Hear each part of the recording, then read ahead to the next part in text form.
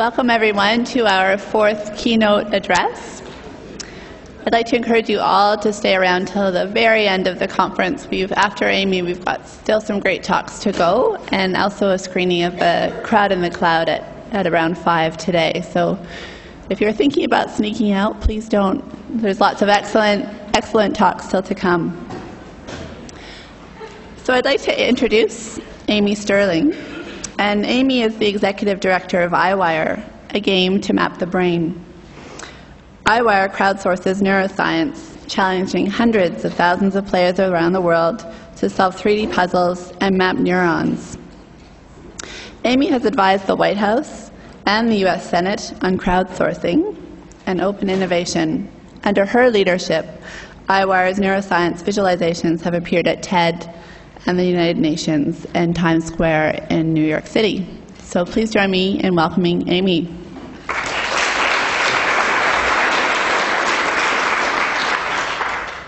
Awesome. Thanks, guys. Can you hear me okay? Awesome. Well, hello, I'm Amy. It is an honor and a pleasure to be here. I've been so inspired by all of your amazing projects, and by talking with so many of you, I've already got a lot of ideas of interesting types of content, and maybe even try to get our EyeWirers out into the field and off their computers a little bit.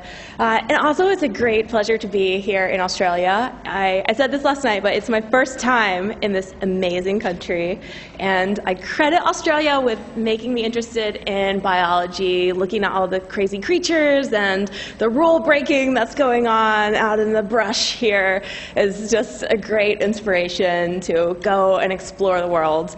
And speaking of that, I did it. I did some citizen science with Reef Watch with Carl, and we saw this creature and did a little survey, a leafy sea dragon. Yeah, and there were some other things as well, but you can't come to a citizen science conference and not do a little bit of citizen science. So thanks, Reef Watch, for taking me out. I'm going to jump right into the weird things of the brain. Maybe. The brain's so creative. Whoa. You need to see it one more time. So amazing.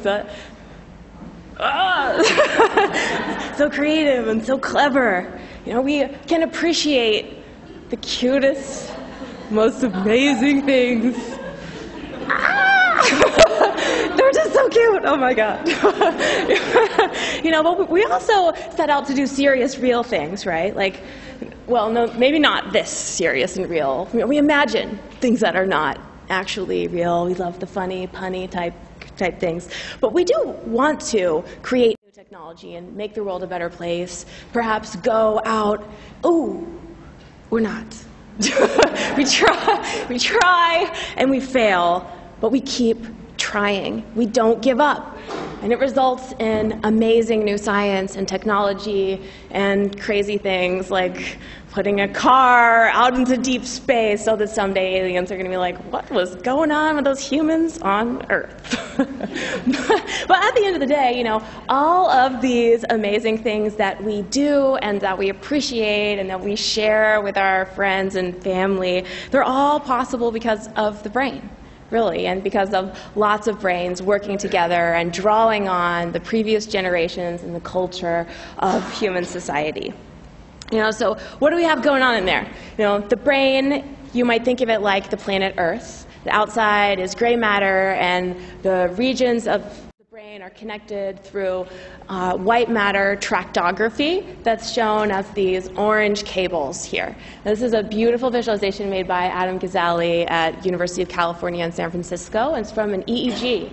And what you're seeing is a simulation of activity going on in the brain when someone's improv playing drums.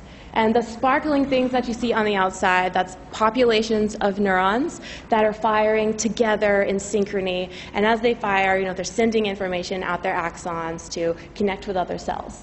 And they fire at different frequencies. However, looking at the brain from this far away is like looking at the Earth from space. You can see that there are cities, but you don't really know what's going on. Each one of those little sparkling dots on the outside is hundreds of thousands or millions of cells. That doesn't give you a picture of how the brain does what it does. You just see that it does what it does, which is important to know. However, I think we need to know more. So we can look closer. For example, we're going to zoom in here to the hippocampus. It's a part of the brain that plays a major role in learning and memory. It's so named hippocampus because it's shaped like a seahorse from the Greek word for seahorse. So what you're seeing is action potentials coming in through dendrites, reaching the somas, the cell bodies of those cells, and going out through the axon, where each individual cell will make 10,000 or so, more or less, it's a great variety of connections with downstream cells. And in this way, you get these circuits, these canonical cortical circuits that process information. But this is sort of, again, an artistic interpretation of what's going on. It's a generalization. And if we really want to know, we need to look even closer, all the way down to the individual synapses that connect neurons. So there's about 100 trillion synapses in the brain, and they are changing all the time. So just since I started this talk, if you remember anything that I said, your brain has grown lots of new synapses, and as you're sleeping tonight, if anything I say is worth remembering, it'll get potentiated while you're asleep. That means the synapses will strengthen.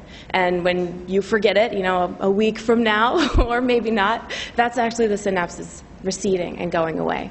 But mapping the brain at this resolution with these synapses is thanks to new technology as well as AI. And the way that it works is we take a small volume of brain and you have to slice it really thin. So each slice is about 16 nanometers in this case. And then you stain it with heavy metals that are absorbed by the lipid membranes on the outside of the dendrites.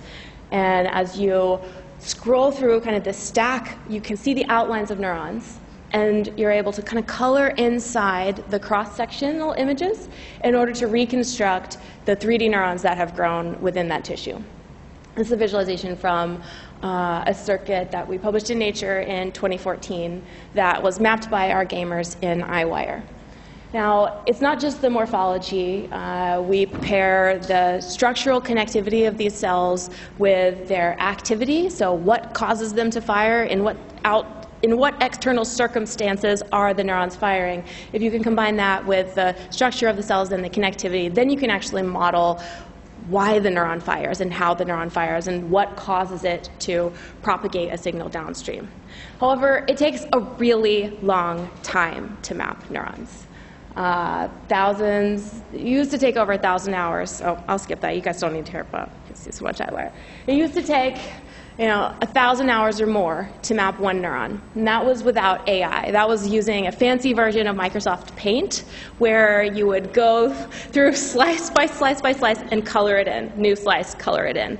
New slice, color it in. And you're talking tens of thousands of image slices for one single neuron. Really tedious, really monotonous. And so we introduced an AI that does volumetric segmentation. And now, 50 hours is the best case scenario. It doesn't usually take only 50 hours. This is a long journey in between 1,000 to 50 hours. But still, there's 80 billion neurons in one brain, and even at 50 hours a pop, that's really slow, really tedious, and there's just not enough neuroscientists in the world. So we're faced with this dilemma. What do we do? So, of course, we draw inspiration from outside our own field, from the world of gaming, and also from existent citizen science projects like Foldit that proved you can gamify a task that researchers find to be abjectly boring and engage the general public who are non-experts in order to help solve those problems. So that's the inspiration and a little bit of the backstory for why we have created EyeWire, which is a game to map the brain. It launched, 5 years ago, and now there's 250,000 people who have signed up, and they come from over 150 different countries. They're from all over the world. And what I'm going to do, I did a short demo last night at the public lecture, but I'm going to do a more in-depth demo of EyeWire because I want to walk you guys through A couple of things I think has made the project sticky for a certain population of users, as well as talk a little bit about how we get consensus. How do we know that these reconstructions are accurate? What changes have we made to our consensus system to dramatically reduce the amount of duplicated effort from our participants?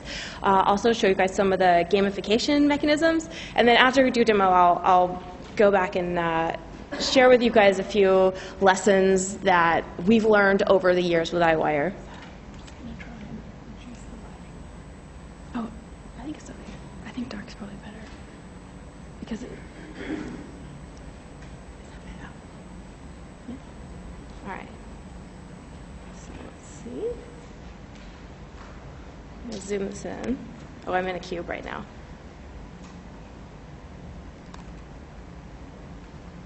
I'll say hey to them. Hey guys. We're live at... Can you guys read this chat? Should I zoom in? Yeah? Okay, I'll zoom in a little. Oh, Citizen Science Association. Great. So there's players online right now. I've had this game open for a while, but when I first got on, there were 64 players online in the English channel and one lone Korean. Yeah. So all right. So they're saying hey. That's so great. It's in the middle of the night in America and Europe.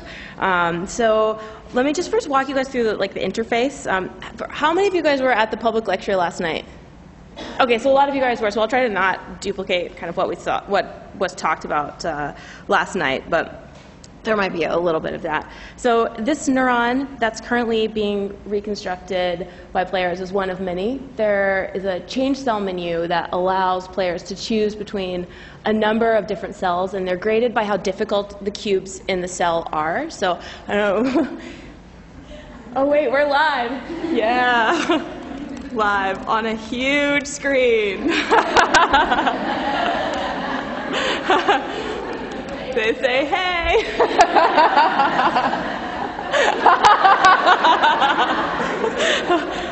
Okay, LOLs from the audience. Okay, yeah. Maybe we're live streaming this to our Facebook page. Oh, okay. Yeah, okay. I don't want them to leave EyeWire. I want them to stay. Yeah, they'll watch it later for sure. Okay, so what we have in the interface, we've got the Start Playing button, which I will get to, and that's how you actually contribute to the science. And then there's chat as well. These are my personal stats, so I've done 1,935 cubes. For reference, this guy Nesterov is our top player of all time. And he's done 300,746 cubes. He's a beast at EyeWire, and he's really amazing. He pulls the whole community forward. And this is our leaderboard for today. So there's a lot of, yeah, that's just, actually this is, right now we're doing a Godzilla neuron monster versus sentient AI challenge, as one does. We're in a neuroscience AI game. So we do regular kind of competitions in the game. And then this little thing up here is what we call the activity tracker. And so this gives you feedback on the past tasks that you have completed in EyeWire. So when the different colors indicate different statuses of the cube as well as your accuracy. So when you do a cube and other players do the cube after you, it compares what you did with what they did relative to the accuracy of all the players. And if you have a high accuracy, your vote matters more than if you have a low accuracy. Oh yeah, they're telling you about the competition, the team competition. Kaiju is this neuron Godzilla monster, which I have a picture in a later slide. You're probably curious. Okay, so I'll just start playing so you guys can actually see what this weird interface actually looks like. So this is a cube. It's a small volume of brain, 4.5 microns on each side. And then these are, as I'm scrolling through on the right-hand side, these are the electron microscope images, where each pixel is 16 nanometers. And as you kind of scroll through, you see these little oval-like guys that are moving across. It's cross-sections of neurons. So like if it's like a tree branch. If you slice it into coins, you can see the outline of the neuron branch. And what you're trying to do is map this one piece of one neuron from one side of the cube all the way to the other side, or else find the end of a branch. I love that they're just chatting for their teams. These are on opposing teams, so they're going to do light trash talking.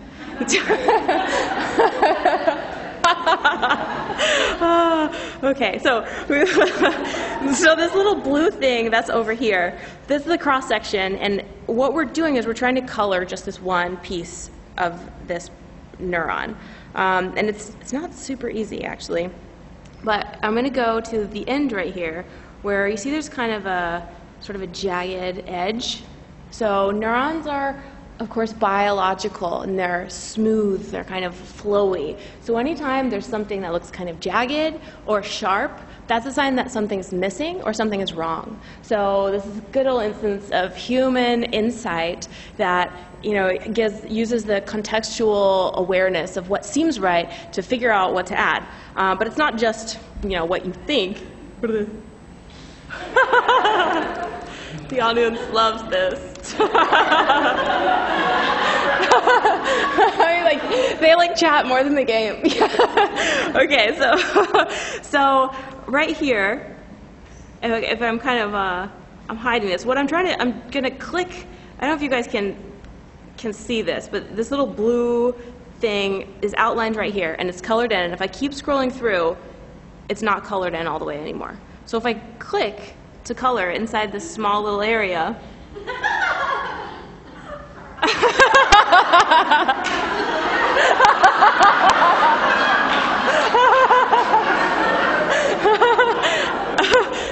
roaring laughter.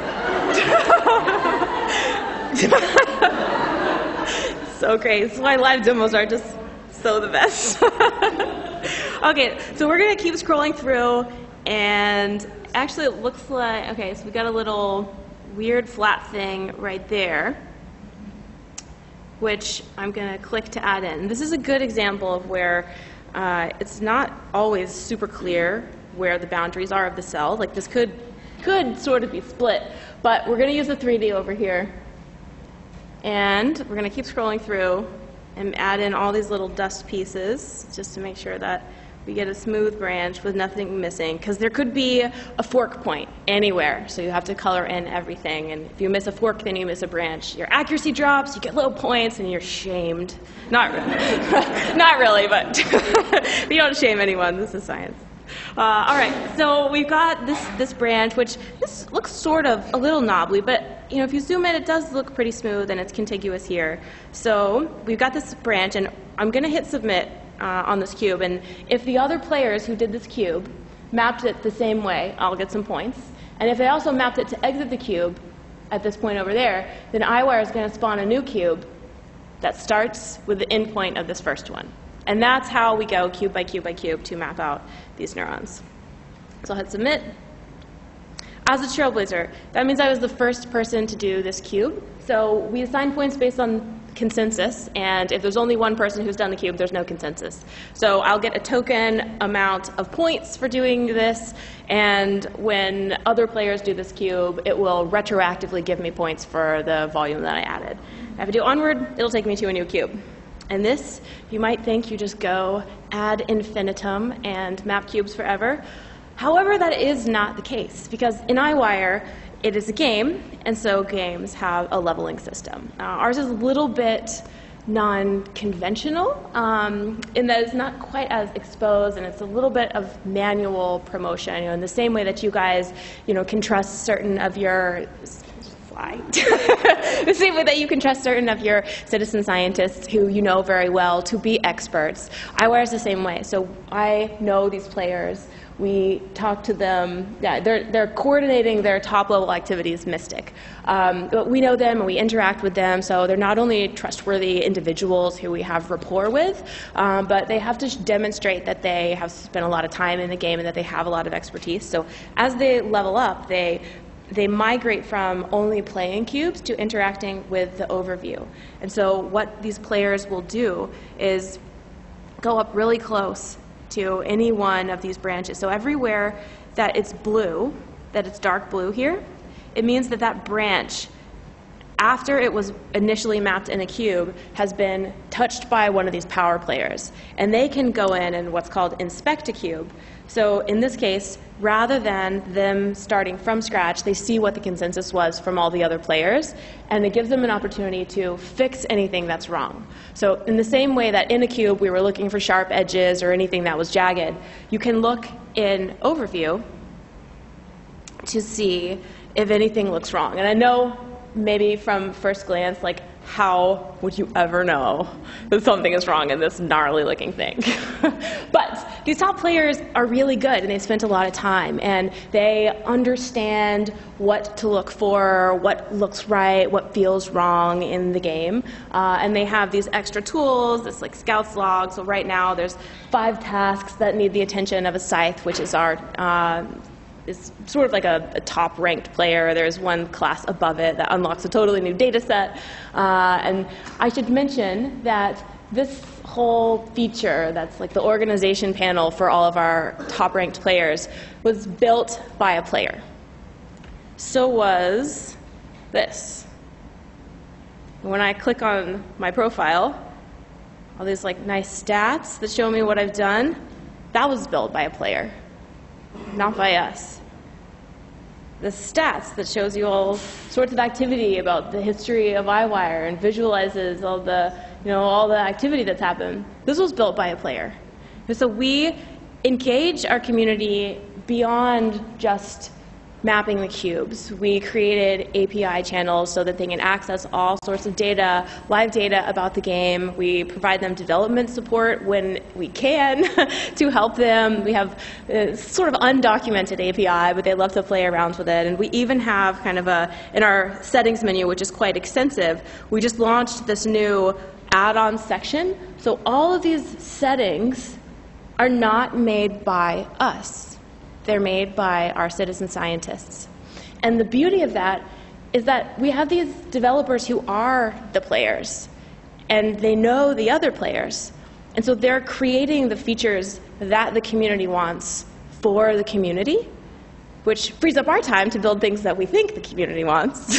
But it's a relatively new development, I would say, in the past 6 months that we've suddenly have this upspring of it's only 3 developers, but they're very active, and they're constantly building new things within the EyeWire ecosystem. And the last thing I kind of wanted to mention, so we have a pretty detailed achievement system in EyeWire, and I'll go back to my slides after this. And I do have a little section on gamification and on badging, but we reward players for their incremental progresses, and we have various categories of badges that are linked to like points or cubes or trailblazers, like being the first person. But we also have these kind of one-off badges that are related to our competition. So that was from Space Dinosaurs, of course. But we do limited edition kind of like profile badges. We would normally say swag, but I learned at dinner that swag is like a camping thing here. so they're badges now. They'll just be badges, and it's a huge motivating factor actually for our power players when they want all the badges reasonably because they're kind of cute and they're kind of cool. And it also shows your activity in the game, and your profile is publicly visible to anybody else in EyeWire. As well as the badges, we have these accuracy bars that show you. So this Atani, she's one of our power players as well. She's a zookeeper in Arkansas, and she was really excited about all the Australian animals as well. So she's got great accuracy, right? 97.3, 97.6%. Their accuracy bar changes color to blue when it's over 95%. So no power player would ever be caught dead without a blue accuracy bar. So these small design choices that signal expertise and recognize people for being awesome at your citizen science project have a big impact within the community in which they live. So I would encourage you guys to think about how you can visualize and give recognition to the people who are your power participants in the project. So, okay, there. I'll tell them later. I'll run back to my slides over here. Yeah, so EyeWire is kind of our current project. We have this new project, Neo, that's coming out where the AI for Neo is 1,000 times better than the AI in EyeWire, and it's presenting a really interesting challenge because almost all of the tasks that would have been done by beginner players are all automated now. So it's a game purely for experts, which presents different design challenges. And as you guys adopt machine learning into your own citizen science projects, if you end up doing that, it will present a challenge of how do you train your new players as well. So we have a lot of participation, but it's not just like the number of players. There's less active than 250,000 players. But we have a really highly engaged and very active power player community, and they are regularly online. They are often coming up with amazing new ideas for the project, and we engage with them on a much deeper level than just the average player who is in EyeWire. Like, we know them on a first name, username kind of basis, because we get to chat with them in real time in chat. So how have we done this? Like, how do we keep these people, and how do we recruit these people? And who are they? So I got a little section in here on demographics of EyeWire. You might be wondering, who's playing this game? So our age is pretty spread out. We've got a lot of people across a lot of different age groups. And our gender, well, maybe not interestingly because it's gaming, it comes out to be 60% male. So this is from a survey that we conducted with the players. It's not like from Google Analytics kind of gender breakdown. However, if you look a little closer at this gender part, and you don't just survey all the players, if you look at the power players, you see that it's 60% female. So we've done, yeah, thanks. We're excited. It's great. And we talked to a lot of people in gaming, and we're like, why? We thought all the gamers were guys. What's going on? And it's a puzzle game. We're not a first-person shooter game. We are a collaborative game that's about building. Even when we have competitions, they're friendly competitions. So it seems to attract a lot of women to excel, and it's fun to be a part of. Very supportive of one another. Interestingly, our user base is not a lot of citizen scientists. So we are either recruiting new people to citizen science or operating mostly exclusively. But what we do know is that they're gamers. And we are having a lot of people sign up. We have 100 or 200 new people sign up every day for EyeWire. And so at least a lot of people are getting exposure to this new realm of citizen science. So gamification, right? It's a game. We've got an online digital game, but I know that a lot of citizen science projects are not online digital games. So how can you get a little bit of gamification into your project, and should you? I think that you should. It's extremely motivating to our players to have these checkpoints. If you're wanting someone to do a lot of tasks, if you can somehow give them a goal, then you can motivate them to work a little bit harder, stay a little bit longer. And we have players that, as they become kind of very active in the game, they say they have to play EyeWire for like 3 hours a day in order to get the next badge by X date. So it's we find it to be very motivating.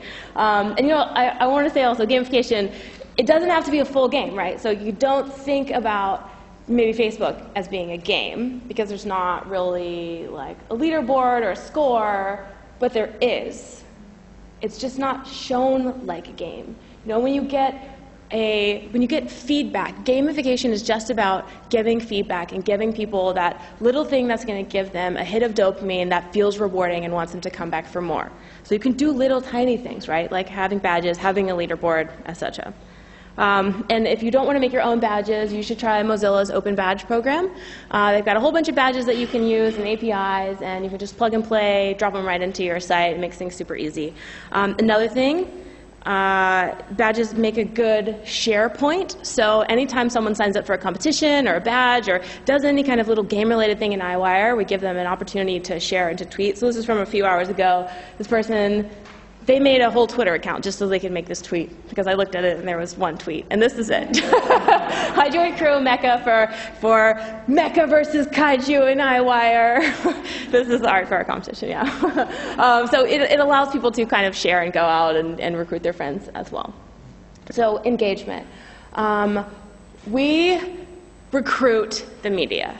You know, EyeWire's had a lot of news coverage, and it's not like the media just magically found us. We send emails. Like I've dug up this email that was from when we first launched EyeWire, and it was a really short email. You don't even need to read it all. Just I want to show you the length. It's a short email that was like, hey, you know, I saw that you write about science. We're launching this new project that does X. If you'd be interested in writing about it, it'd be awesome. You know, let me know if you have any questions, kind of thing. And we sent out a lot of those. And it was super helpful because when we first launched EyeWire, there were a lot of news articles that came out. And we still do this. We have a Creative Commons publicly available media gallery on Flickr. So anytime we're doing something new and interesting, we have like a list of press people in a Google spreadsheet that we send updates to. And there's actually a lot of media people that have asked us to send them updates when we do anything interesting. So I think if you can produce an interesting image and you can tell a really short little story, and then there's an action point, of course, that participate in citizen science, it does the journalist's job, not for them, but it makes it really easy for them to write a compelling story and get a really pretty picture to put on their social media. Also, I want to bring your attention to Google Ad Grants. If you are not operating out of an academic institution, so anybody who's out of school, you're out.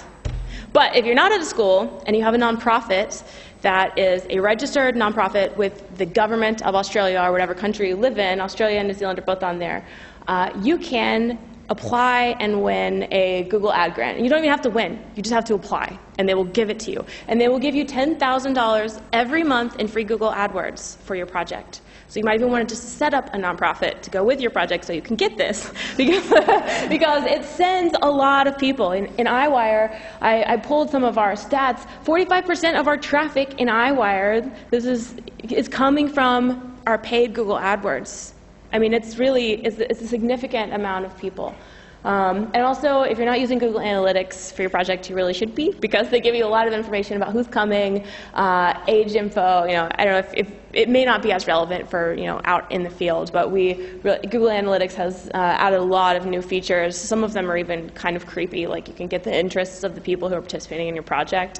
But we don't really go that far. We just look at how many people are coming and like what search terms they're using. So if there's like a lot of people coming to your site from a certain search term, maybe you want to make a video that will pop up when they use that search term to find your project. We find that Facebook's our top social referrer. That's followed by YouTube and then Twitter. So a lot of people find EyeWire from YouTube. Community. So EyeWire would be nothing without an emphasis on community. There's a huge amount of competition for the gaming world and for citizen science as well. And we treat our players as a part of our lab because they are. They're not just users that are nameless people doing work for us. They are a part of our team, and we treat them that way. And we ask them, or am I out of time? 5 minutes? Okay. I'm going to go really fast through the rest of this. So we engage with everybody on a wholesome level, and we really value their feedback. That said, you can go wrong with your community. I don't know if you guys have ever experienced this. When we had a bug that was actually from Chrome, but it was very hard for us to fix, and it took a long time, and it had really, really bad effects. And we've learned to be a lot clearer, like have development blogs and whatnot. And also, in our case, we changed a big thing in the UI, and we did some beta tests, but we did not do enough. So if you're changing something major about your project, be sure to get the buy-in from the people who are using it enough. And when you think you have the buy-in, go a little farther just to make sure. Crowdsourcing squared, so I talked a little bit about this. We have, you guys already saw these features, but basically we have a lot of player-developed add-ons into EyeWire that have made the game so much more usable and so much more wonderful for the whole community. And it's not just developers. So you guys saw this image that was at the beginning of my presentation. This was made by Kefe, Anthony Hernandez. He's one of our EyeWire players who's a 3D animator. So we provide OBJ 3D models of our neurons that were mapped to our players. We also have some animations in the works from a player, Nesserov, who's making these really complicated animations to show how the science works. So in your cases, maybe you could show, you could provide raw data and get your participants to help you maybe visualize it or do all sorts of other things. We've really just had great success with kind of visualizing everything. And I personally really love design, and I think that EyeWire would not be where it is if we didn't have a strong emphasis on design. That said, design is expensive, but what we do is we offer a 4-credit internship. We have a partnership with several schools in the Boston area, and we offer user interface, user experience, illustration, videography. You guys should get a videography intern for you guys, and they get credit for working on EyeWire. And the added benefit is that then you get a creative person who probably doesn't have science background, who is coming in and learning a little bit about science, and who will hopefully go on and continue to use that in their postgraduate world. It's been really helpful, and a lot of the things that I don't know how much time, like they think of these things outside the box. So we needed this animation for this website that we're building, a really serious website about neuroscience, visualizing something about how the brain works, and a 19-year-old made this. We have interns that are creating amazing content for EyeWire. And also, we recently, well, not that recently, but our sign-up page used to have a lot of information on it. It used to have, like, share this, do this, da-da-da-da. We removed everything except for the most minimal requirements to sign up and participate in EyeWire. Just choose the usernames, and the box drops down and asks you for your email address and a password. But it tripled our registration rate from new users by just removing everything else, so making it as simple as possible to participate.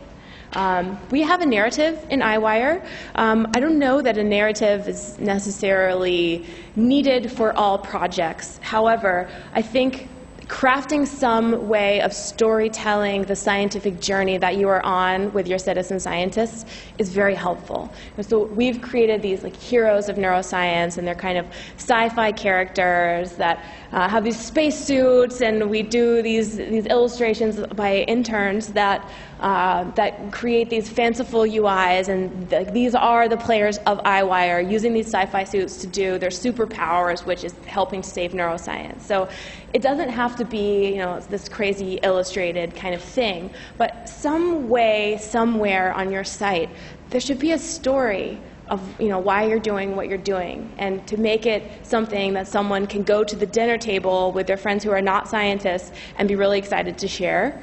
Something that has maybe a hint of something that's like lighthearted and chill. And it's an online game, so the favorite character of our players is this guy, Neuro.